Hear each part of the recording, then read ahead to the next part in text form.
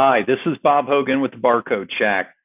Many of you want to know, how do I install the Wasp Inventory Cloud mobile application on my mobile device?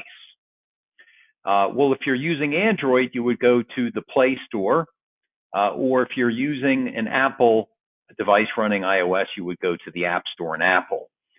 And this is a picture of the icon that you would find in the Android Play Store. Now, after that's loaded, the easiest way to put in the correct information and instructions would be available right in the Wasp Inventory Cloud software. So log in just as I did, go to Reports, click All Reports, click Other Reports, and you'll see here a mobile install report. Run the report.